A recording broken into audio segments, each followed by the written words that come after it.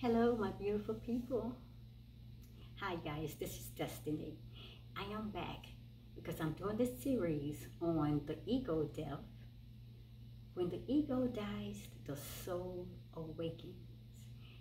I think this may possibly be a 3-part series. Now, I uploaded part 1 last night. So today I'm back to do part 2. So welcome to everyone out there. How's your day going? It's a beautiful Saturday here. I'm having a wonderful and a great time today. Just spending time being me. I always say this is my Be Me Day. So people, how are you really doing? How's things going in your life? And I'm just praying that your weekend is super amazing and that you are enjoying being yourself as well, living to be your best self.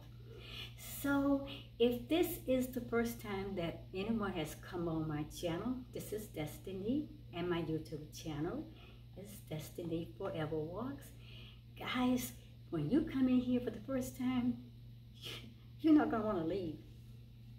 I am extending the red carpet to you, you new people, and I am inviting you to come in and sit with me and watch my videos.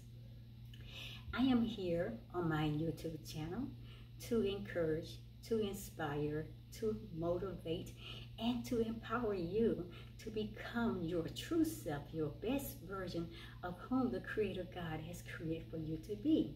Here on this channel, you're going to learn about your higher, greater self. You're going to learn about ego traps, and you're going to learn about the ego, the soul consciousness. You're going to learn about the God that is within you. You're going to learn so many things that's going to help you to become authentic, to become your real self and your raw self. You're going to learn about your destiny, your purpose, why you're here on this planet. And then you're going to learn about your truths and your gut intuition, the things that you are looking for outside of you. It's already inside of you, my people. So this is what you learn here on this YouTube channel with Destiny Forever Walks. Let's get into it because I don't want to make this long. I have notes. And this is part 2. The ego death. When the ego dies, the soul awakens. Part 2. Now I am back because, like I said, I did part 1 last night. I'm not going back to repeat all that information. So you need to go to my channel and look for that video, part 1. And you need to pull it up, watch that video to its entirety, my people, and that will bring you up to where I will continue today. Now, last night, I will say that I did talk about the ego, and the ego is a part of us that will always be a part of us, but it does not have to dominate or control us. The ego is is an identity of our own construction. Now, we have the choice to say, hey, I'm not giving my power to my ego to control me, but we have that power to move on from our ego place of life and move on into the place that the Creator wants us to be. So we did talk about the ego. What is the ego? We talked about the ego death. So today I'm going to pick up my people, and I told you I'm going to come back and I'll give you 7 steps. 7 steps that you must go through to arrive to that place of your spiritual awakening, to awakening your soul to your greater, higher self. So let's start. 7 steps that we must go through in order for the ego to die and for the soul to awaken. These 7 steps are absolutely important for you to understand, so you can know how to just freely let go of all the things and the lies and the control that ego had over you, and you can move on to become your higher, greater self. So my people, in giving you these 7 steps that we must go through in order for the ego to die and for the soul to awaken, then I'm going to share with you guys my story and some of my experiences. I may not go into deep details because I've already done these videos before. I did videos on my story, on my experiences, so maybe you can find those videos on my YouTube channel. But I will share little bits and pieces about my story and my experiences and how I went through these 7 steps and how I arrived to the place of my soul awakening to its higher, greater self. And sometimes when I share my story, these are my truths, my people, and I do get a little bit emotional because it's not like that it's a regret. No, it's just like knowing that, hey, I arrived to the place that I know that the Creator wants me to be. I am living my best life. I am living my purpose. And those things that I went through to get to there, it just resonate. So I may get a little emotional on this. So let's talk about these 7 steps we must go through, my people. The first one is number 1. It's a spiritual awakening. The first step is when we wake up. That's the very first step. We have to wake up. We must leave behind our daily routines and our everyday desires. And then we ask ourselves, why am I here? What is my purpose? What am I supposed to do on this planet? But this awakening, my people, occurs when we begin to feel that we have a void in our life, and that void is something that we feel like we cannot feel. And then in many cases, my people, this awakening comes with depression, and it comes with the feeling of being alone. And I've been there. I've been there. I went through that.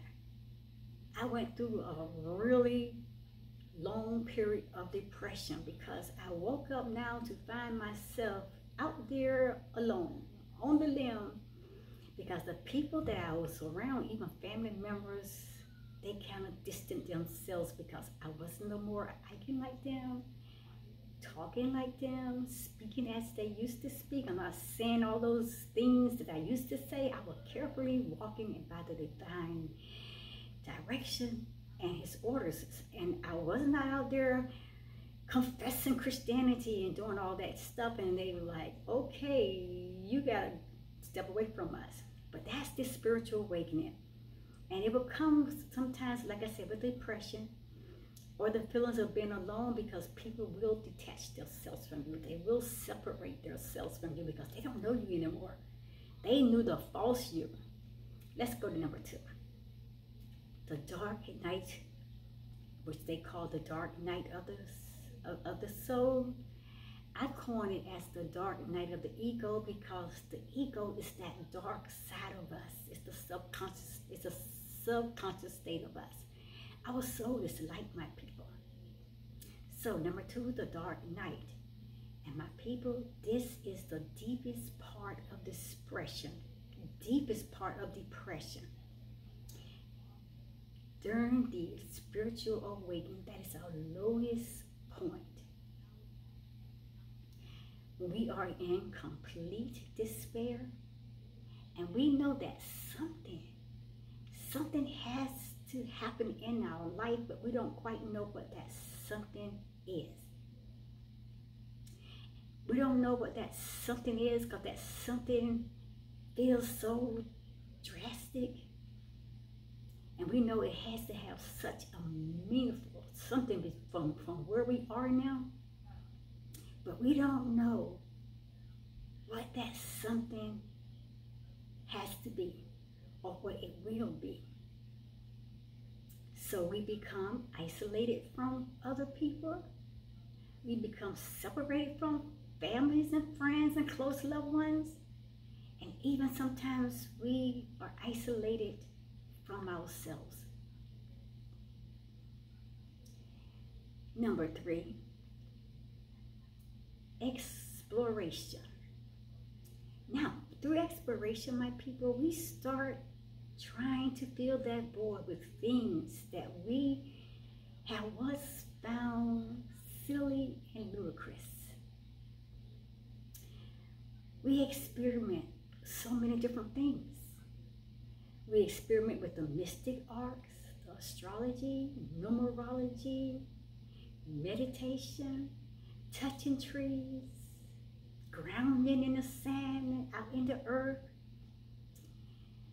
We experiment energy healing and other practices and things that focus on connecting the mind, the body, and the soul. And then we branch out with our spirituality that takes us beyond the normal mainstream religions, people. And that is to try to understand what we are really feeling. Number 4, a glimpse of enlightenment. And finally, we experience our first small glimpse of enlightenment, which is also known as the Satori.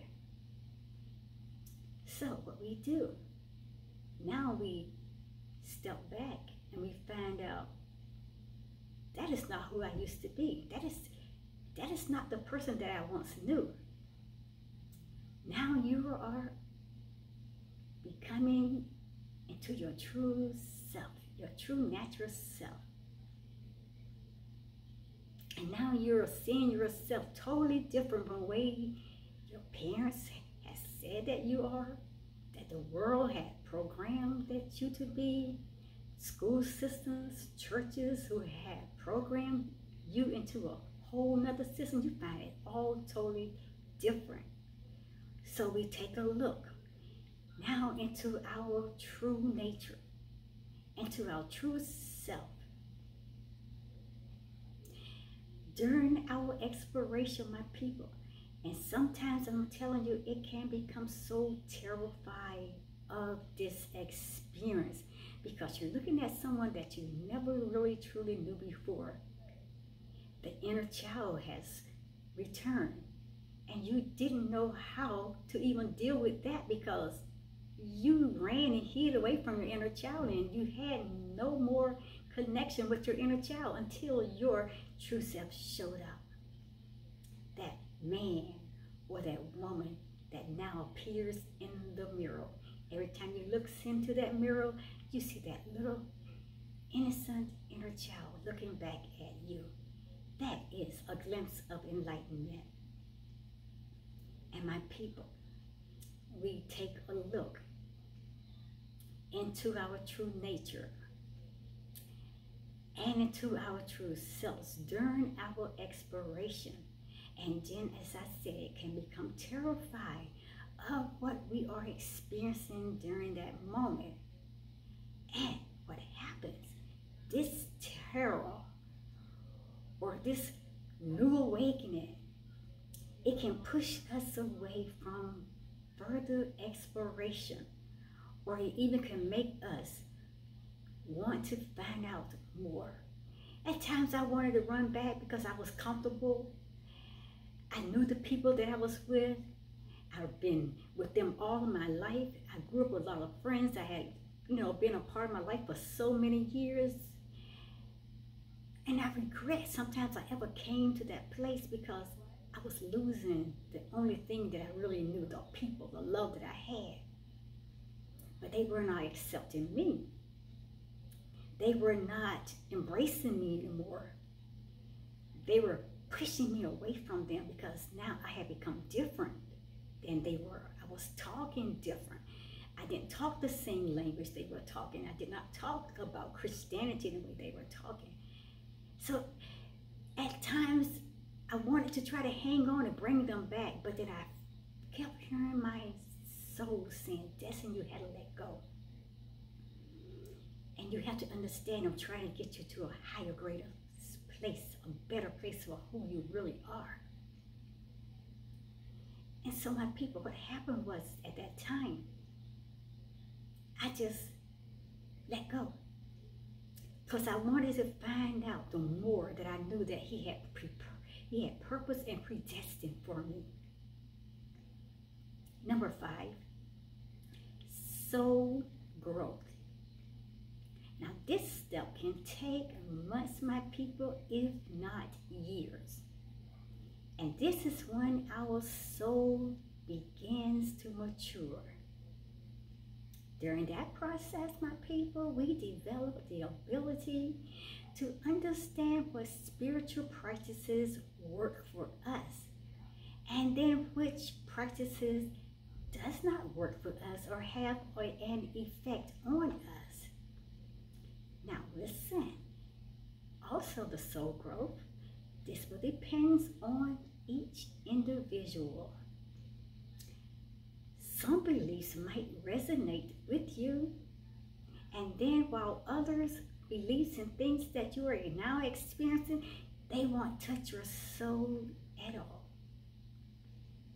You are growing, my people, and you're moving away from the ego, out of the ego traps, away from the ego lies, away from the lies that the matrix system had programmed you to believe, Christianity, religions have programmed you to believe, your parents and things they taught you, which they did not have no understanding of what they were teaching you, but they only taught you what they knew.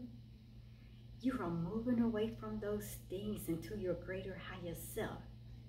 So, as our soul begins to mature, we focus on the practices that hone our patience.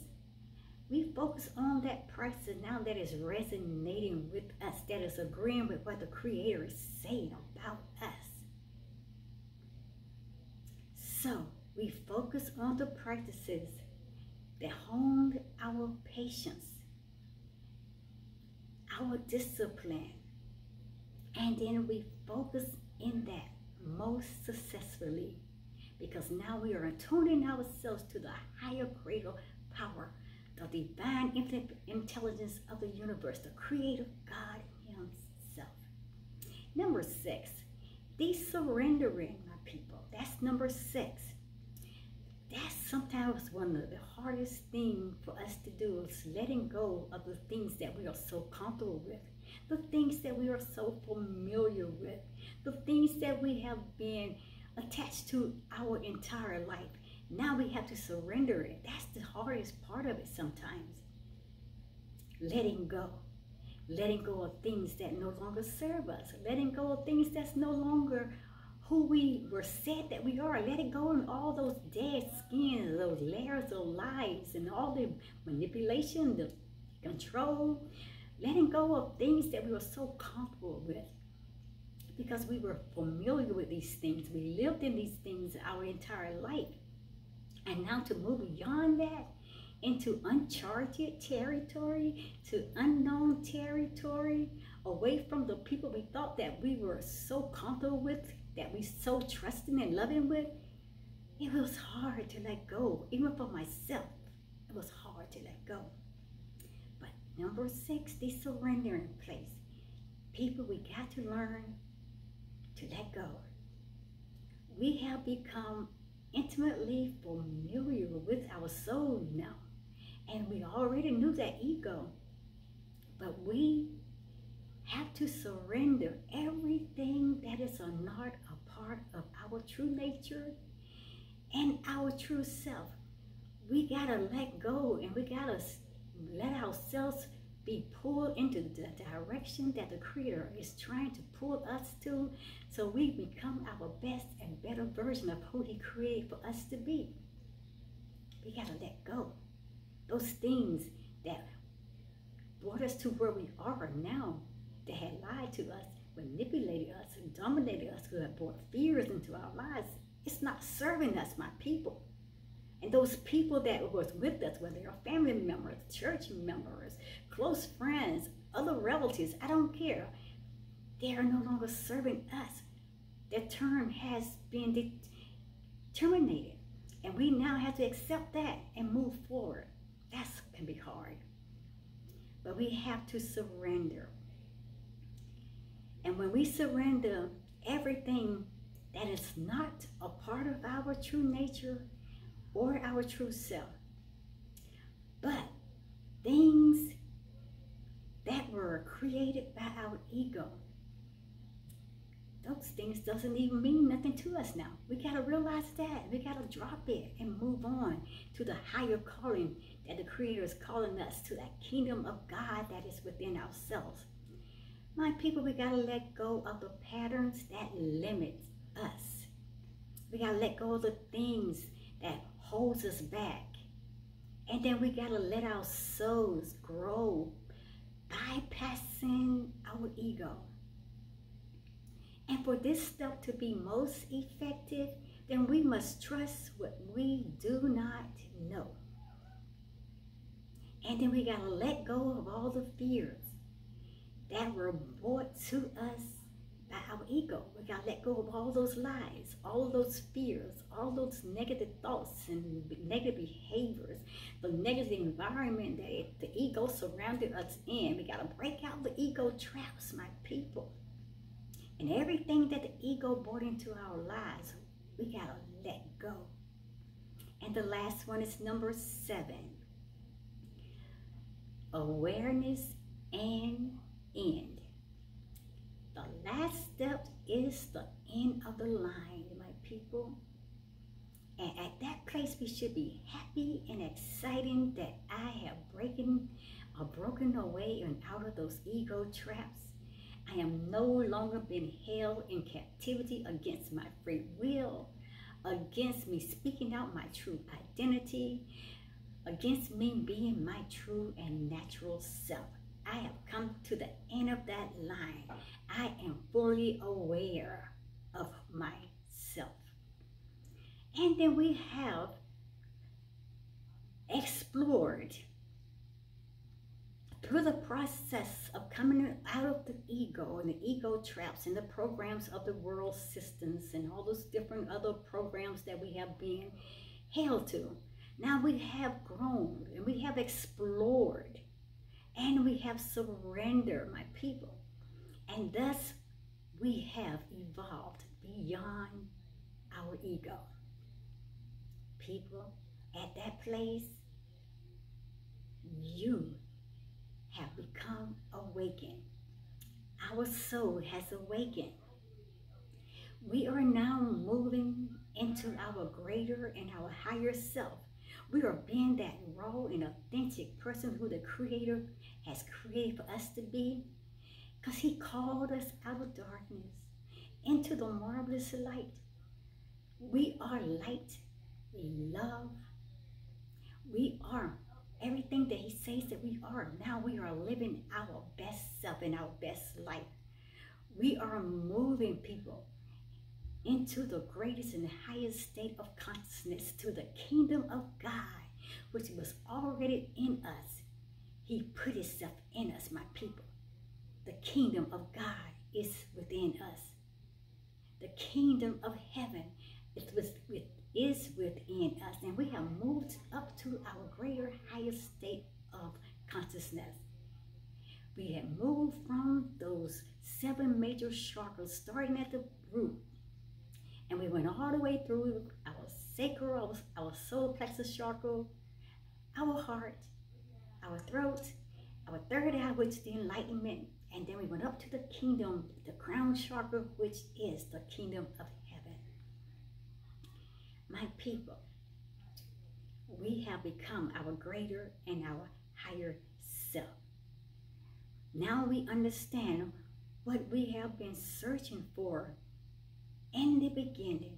We understand it, we accept it, we embrace it, and we look now and we turn back and we see the ego and the world and all those things that we left behind. It's not even important anymore. We are being happy and authentic because we're living out our best life, our best self. And then we understand what we have been searching for in the beginning. And we see that all those things, they are illusions. That's what they are. They are illusions. All of it, my people. It's not the reality. Our reality is our true experiences. It's who the Creator has created for us to be. The truth is always inside of us. That is who we are. our experiences. Listen, people, the truth is in us now. And we know that the ego should not define who we are. The ego should exist simply as a tool to be used whenever needed, because we have the power, we have the control. We have taken back our power and our control away from the ego, and we are not allowing the ego to program us and manipulate us into doing what it says that we need to be doing against what the Creator has created for us to do and our purpose. So we have back our power, my people. We are using our power. Now we can use the ego any way that we want as a tool to continue to reach our higher, greater self. So who we are is something that is so much greater than we were ever told, my people. We are God. We are children of the Most High God, because he said, greater is he that is in us than he that is in the world. My people, you have arrived at your higher state of consciousness. Your soul has awakened. Ego death can be one of the most beautiful experiences in your life. It can bring you new understanding, new approaches to life, and it can help you to get up on the high places where the Creator is trying to pull you, so you can stand and declare to this world that you are the light of the world, that you are peace, that you are love, you are hope, you are the joy, and you are the kingdom of God, because the kingdom of God is in you. The universe you are. The universe is in you. You are God's little children and children of the Most High God.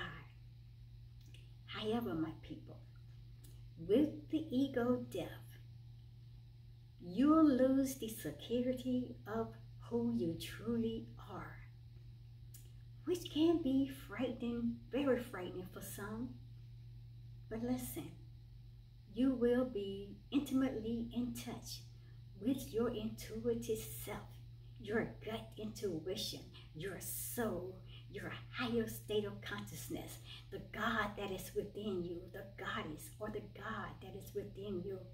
You will intimately be in touch with knowledge, wisdom, and understanding, with an enlightenment of your higher, greater self. My people, you have awakened your soul.